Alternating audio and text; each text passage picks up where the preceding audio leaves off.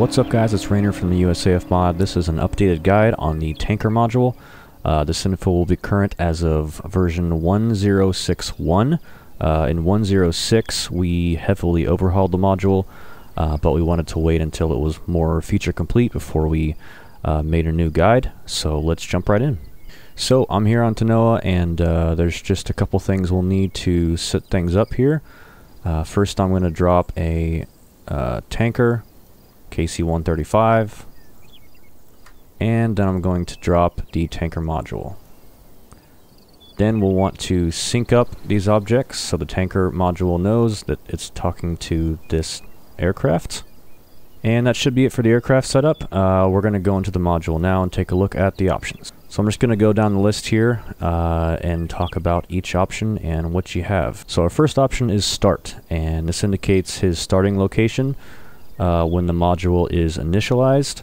Your options here are unchanged, which means he's going to stay wherever you place him on the map and then fly to the beginning of his pattern. Or the default option is in pattern, which means he will be immediately teleported to the beginning of his pattern when the module starts. Next option is pattern. We just have one option right now, but later on we'll add some racetrack options, that kind of thing.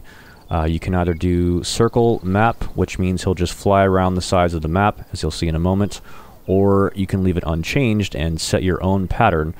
Just make sure you set a cycle waypoint so he'll continue to use that pattern. Next up is altitude. Default is -1, which means he's going to use whatever altitude you've placed him at in the editor.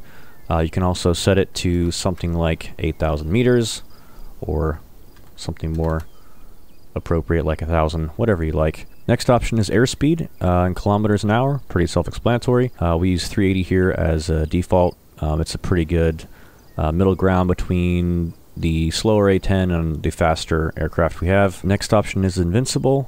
This just sets whether he can take damage if you'd like to use that as part of your scenario. Then we have the respawn option here. If he's destroyed, whether he'll be respawned or not, and then the delay in seconds that you want it to wait before respawning the new one. Next option is infinite playtime. This indicates how much fuel he has for himself. If he's just going to have infinite fuel and fly around forever, or if he will return to base once he gets low on fuel. This does not affect how much fuel he has to give to other aircraft. That's always infinite at the moment. It just determines his own fuel. And then finally we have an option for map marker, which will give you sort of a Blue Force tracker mark on the map that says his call sign and just lets you find him on the map. Alright, so I'm going to go ahead and accept these options and we can hop in game and take a look.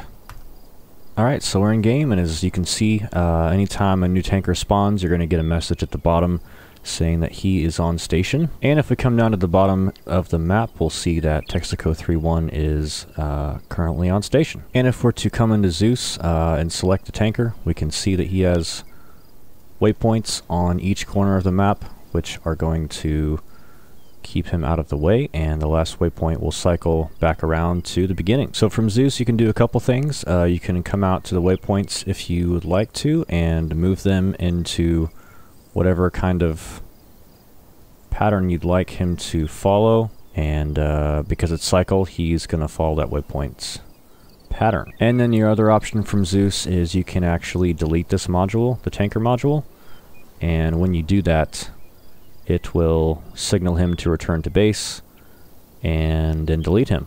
There we go. So as for the fueling process itself, it's pretty simple.